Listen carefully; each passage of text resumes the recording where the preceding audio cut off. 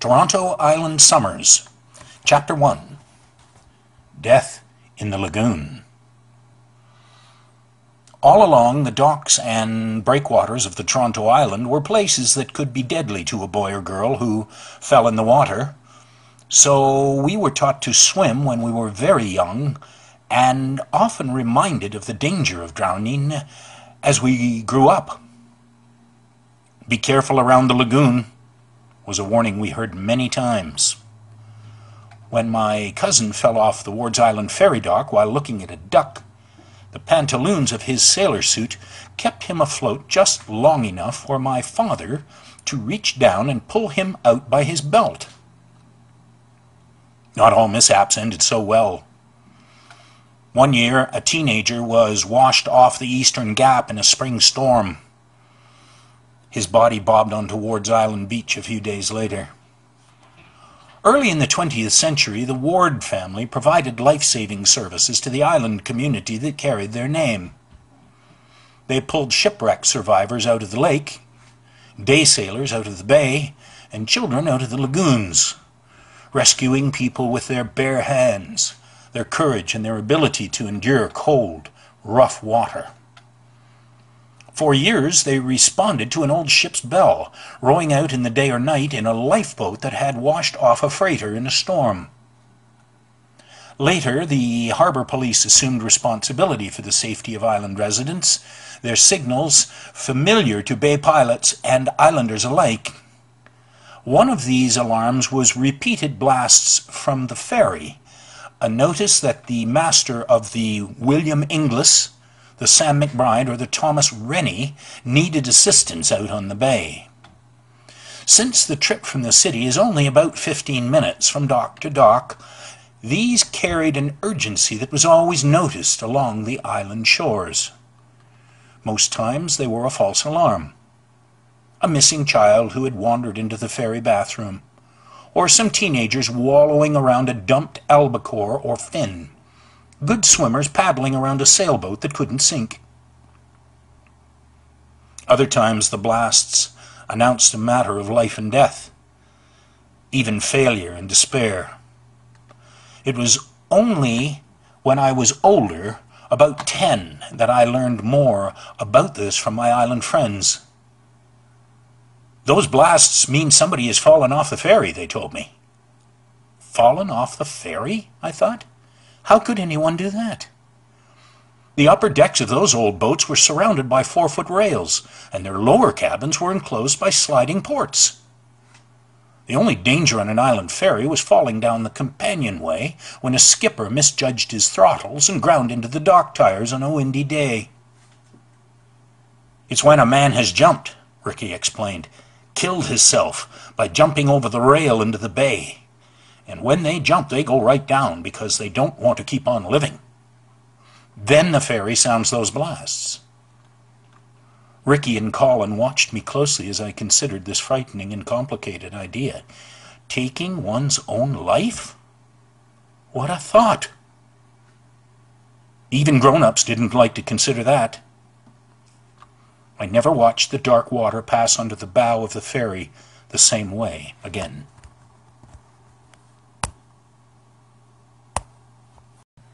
Other emergencies on the island were not so grievous, even though they resulted in tragedy. Sometimes they happened right in our backyards. One of these began when I was fishing with my friends on the ferry dock on a sunny afternoon, watching my line for the telltale circles that told me a perch or silver bass was interested in my worm.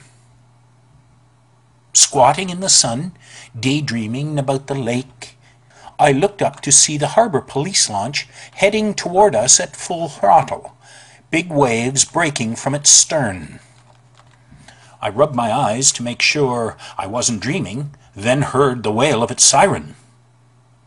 "The Harbies are coming!" I called. We reeled in our lines. Jimmy dumped our perch pail into the bay, and we jumped on our bicycles. As the police motored toward us, we rode along the gravel road, guessing the emergency was nearby. Sure enough, The long brown launch roared onto the calm water of the lagoon, causing the dragons and sharks of the Queen City Yacht Club to bob violently in its wake.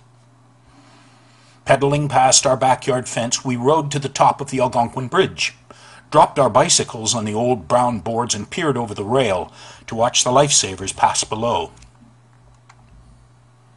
I saw the shining fittings on their boat, the uniformed skipper grim-faced and intent, his radio squawking as a police diver zipped himself into a rubber suit. In the open cockpit, their equipment was carefully arranged. Coils of white rope, piles of red and black blankets, tanks of oxygen, boxes of medicine, orange preservers filled with kapok. A cloud of exhaust throbbed from the diesel engines as the launch passed beneath us. Island children and adults standing open-mouthed along the bridge rail, every one of us reassured to see these strong men and their equipment responding to this emergency. 100 feet along the Algonquin shore, their boat slowed near a dock, already surrounded by island firemen. 2 of them stood chest-deep in the murky water. The fire truck was parked on the avenue nearby, its engine idling. As the police boat maneuvered into position, its skipper pointed to a spot in the weeds, and his diver somersaulted into the water, and bubbles began bursting on the surface of the lagoon. Ripples of speculation passed among the spectators on the bridge. They're searching for him now. He couldn't swim. They have the scuba gear. You can see where the diver goes. I looked up at the clouds over the Algonquin trees, the leaves of the poplars and willows limp in the dead air, as people beside me whispered and pointed, fearing the worst. Some adults wondered aloud if there was anyone down in the water at all. Just when it seemed the diver was not going to find anything, his head broke the surface with a sudden, surprising splash, and he started towards shore, towing something that caused the teenage girl beside me to let out a gasp. As he paddled toward the beach, I saw it clearly. A ragged form rolling in the weeds, brown water sloshing around its hands and face, clothing fluttering around it in the dangerous water of the lagoon. He hefted the body into the shallows, and the firemen pulled it onto the beach. One of the men knelt down and blew into its mouth, though all of us, island children and adults, suspected this was of no use. Eager to see more of the spectacle, we jumped on our bicycles and rode down the bridge, annoying adult onlookers as we approached the police. Because we were island children, we assumed we would be allowed to ride into the middle of the life-saving operation. But an officer in green rubber boots held out his hand. "Nothing to see here, boys," he lied. "Move away." "Move away?" But his face was set, and his manner firm. Under stares of disapproval, we retreated, even though we knew the adults were every bit as curious as we were to see the dead man. We pedaled along Ojibwe Avenue, ditched our bicycles, and hopped fences to get into the Lawtons' front yard so we could watch the prohibited spectacle from there. I looked past the puffing fire truck and saw the fire and police officers talking to each other. "He's dead," Ricky whispered. "They can't bring him back now." To confirm this, a fat man in a dark suit walked to the beach, knelt beside the body, and opened his little black bag. He conducted his examination in a way that could only come from someone who had seen death many times, and knew a great deal about the ways it arrived, coming to people from failures in their hearts, brains, or guts, or episodes of illness, rage, heartache, or plain old bad luck. All eyes were on him as he placed his stethoscope on the drowned man's chest, lifted his arm, then felt his wrists.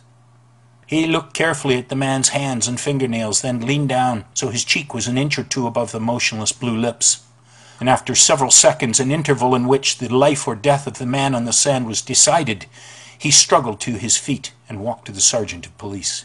The shaking of his head told the tale. We craned over the fence to get a better look, and one of the firemen caught us staring. Without reproach or emotion, he covered the body with a red blanket and instructed his subordinates to lift it onto a litter. The doctor pointed at the lagoon, and the police launch nosed to the end of the dock so the dead man could be taken aboard. "He's going back to the city," said Colin. "That's where they get buried," said Ricky. After the body had been put in the Harvey boat, the firefighters put their equipment back in their truck and raked the sand beside the dock. We bicycled to the top of the bridge and leaned over its rail to watch the dead man pass below. On the lagoon, waves from the launch rippled over the square timbers of the bridge and rocked the QCYC boats after it had passed. Now all that remained were a few adults talking quietly, looking at the sand and water, their faces grave. We realized there was nothing more to see, so we rode full speed to our fort in the Algonquin wilderness. Huddled under a collection of branches and cardboard sheets, we questioned and corrected each other. The man drowned, and now he's dead. They'll put him in a coffin. They'll bury him in the city. They'll have a funeral for him, though, don't forget that. Probably couldn't swim. Maybe somebody pushed him. What about that? That means he was murdered. What about that? Who was he? No one knew. All we knew was that he was dead, drowned in the lagoon. We made a pact to camp in the fort that night and go down to the dock at midnight. "A dead man's ghost will come out at 12 on the first night of his death," someone declared, and everyone else agreed. We would camp out and go back and see the ghost of the corpse. In our fort of old branches and boards, we all became silent then, remembering the white hands and face being turned over in the water. I decided it was time to go home and tell the whole story to my mother. But before I could act on this impulse, Ricky crawled outside and stood up. "I'm going swimming in the cut," he declared, "and anyone who doesn't come is a suck." He pulled off his t-shirt and trotted down the path toward the water. We followed him to our sandy beach on the Snake Island Channel. When Ricky got to the shore, he grabbed the rope hanging from our old willow and ran around it, swinging out over the water, letting out a yell as he fell in with a splash. On the bank, we waited for him to come up. Several seconds passed, but he did not appear. We quickly became quiet and looked anxiously at each other and the water, wondering if something had gone wrong. And just when it seemed it had, Ricky's head broke the surface with a sudden, surprising splash, and he turned to us and laughed. "Ha ha! Bet you thought I was dead! Ha ha!" And one after another then we followed him in, running around the old tree, swinging as high as we could, then falling deep and paddling back to the surface, shouting and laughing at each other, and laughing at the dark water of the lagoon.